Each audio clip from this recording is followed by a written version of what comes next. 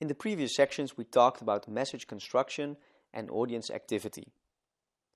We saw that people, contrary to the traditional mass audience paradigm, are actually quite adept at selecting the messages they want to process, both on a conscious level by selecting specific media for consumption and on an unconscious level because of cognitive shortcuts.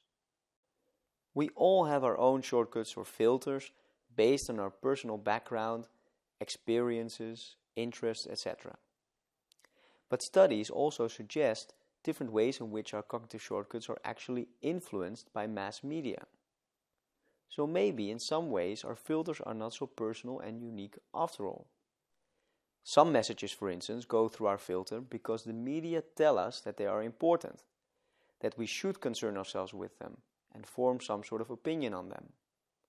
Last week I discussed the agenda setting theory, which proposes exactly this. The media don't tell us what to think, but they do influence what we think about.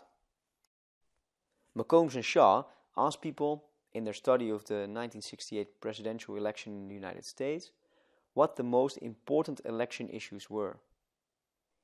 Interestingly enough, the results corresponded to a large degree with the amount of attention these items were given by the local and national news.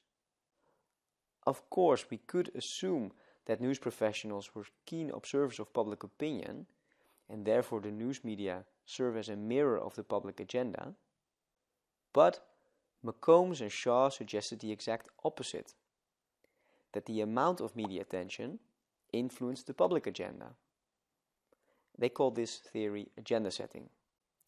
And the idea in its simplest form is that media tell us which news events are important, who important people are, and where important things happen. It is usually used in relation to the news, but can also be used in other ways. Since the 70s, many studies have added to our knowledge of agenda setting. One important later addition to the theory is the concept of priming. Scholars noticed that people, when asked to evaluate political candidates, use the criteria that the media give attention to.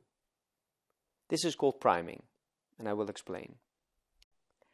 If the media would give a lot of attention to, let's say, the near extinction of pandas, then people are primed to connect this item with their evaluation of political candidates.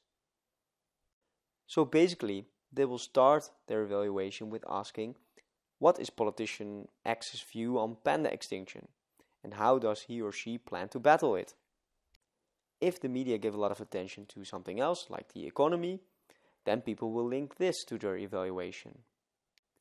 A movie review can also prime the potential audience.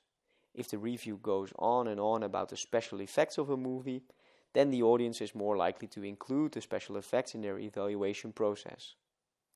But if the review focuses more on the storyline, then the audience is primed to pay attention to that. Well, you can probably see how this is an addition to agenda setting. The media don't persuade people to think this or that, but they do influence what people think about when evaluating. Of course, some items won't receive any media attention at all. This has become a separate field of study within communication science, called gatekeeping. It is, simply put, the study of how the filtering process of the media works. Gatekeeping theory addresses the question why some items are let through the gate while others are filtered out. Finally, media professionals who can make the decision to admit topics through the gate or keep them from the media agenda are called gatekeepers. So, before messages can reach our own personal filter, they're first filtered by gatekeepers in the media. If you think about it, it's a miracle that messages reach us at all.